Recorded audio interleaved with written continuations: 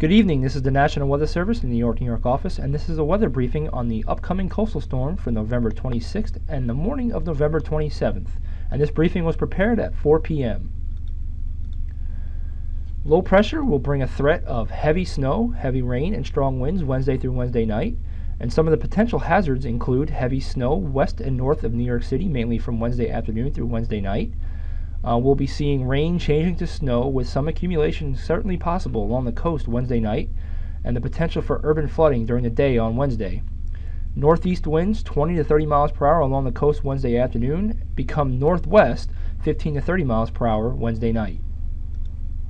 There is some forecast uncertainty with this event. The track and intensity of the low is one uncertainty.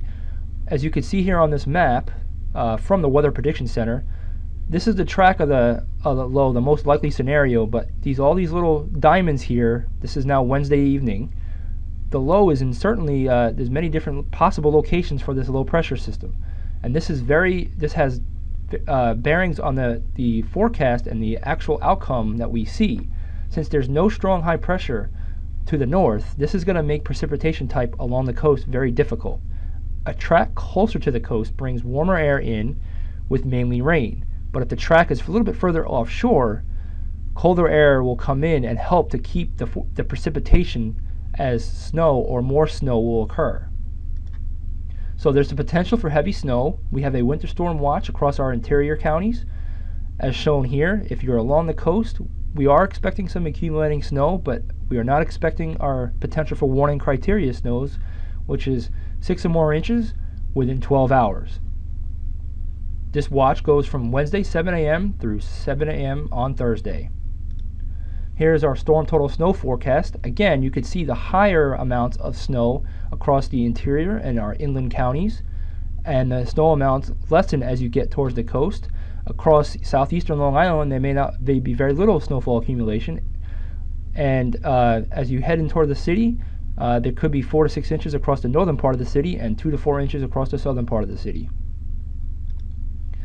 Here's an experimental graphic. This is the probability of a 6-inch snowfall across the region. And again, this helps to show that the higher probabilities of a 6-inch snowfall are across the interior of the lower Hudson Valley and interior southern Connecticut, and those probabilities drop off as you head closer to the coast. But they are not zero. And then as you head towards southeastern Long Island, that is where it is very unlikely that we will see a 6-inch snowfall from this event. Again, this is just experimental. This is just to show that the probability of a 6-inch snowfall, what that is. And you can access these maps on the website listed below, but please be aware this is currently in a test mode and these are experimental. These are not official products. The snow forecast, with temperatures near or just above freezing, we are expecting a wet snowfall.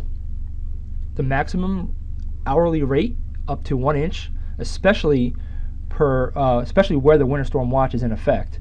And we are not expecting any blowing or drifting snow due to the wet snowfall. And here is the precipitation forecast. This is just a liquid equivalent. This is rain and all melted snow and or ice. Again, we're not expecting any ice in this event, but this just shows the rain and melted snow. And just a brief outlook for Thanksgiving. As you might expect with this system, you might be wondering what Thanksgiving is going to be.